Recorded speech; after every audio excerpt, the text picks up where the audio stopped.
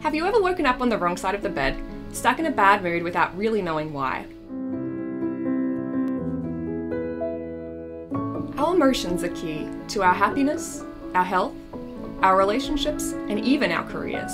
But we all fail to manage our emotions sometimes, something that has only become more evident as the world has become more tumultuous. These emotional challenges can take a toll on both our mental and our physical health.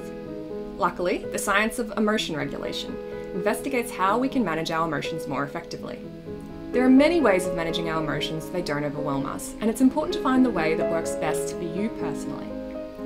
Regardless of how you choose to deal with difficult feelings, it's helpful to be flexible. People who have more tools in their emotional toolkit fare better than those who adopt a one-size-fits-all approach.